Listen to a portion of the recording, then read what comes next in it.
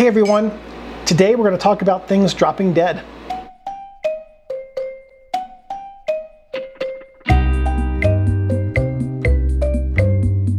Hey David, my DSLR says that the shutter will last 100,000 exposures. Will it fail at 100,000 exposures? Well, the long and short answer to that is no. It does. If you buy a camera that says rated for 100, 150, pick a number. My K1 that I'm using right now is rated for 200,000 shutter exposures. That does not mean that when I hit that number, the camera's going to say, I'm retired, shutter's jammed, I'm done, it was a good run. That's not what's going to happen.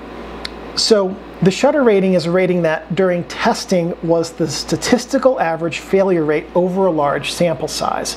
Now what that means is that they take some number of shutters. I don't know what that number is.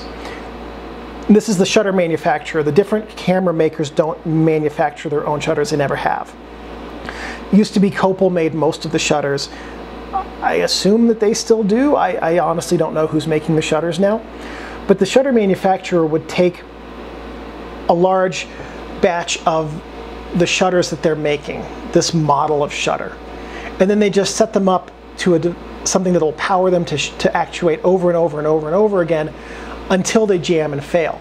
And jamming means either the leaves, which fold up like this to take a picture and unfold when the photo's done, either they jam like that, or that some mechanism, a gear gets stripped, or something happens that causes the shutter to stop working. So they test these shutters, and over the course of the failure rate for all of these, they find out what number of exposures they could, and then the rating for it is the statistical average of those failures for the sample size. Those ratings are also tend to be pretty conservative, because if you're buying a $2,000 or greater camera with a shutter rated at 200,000 actuations and it fails at 309, they're going to have a really unhappy customer.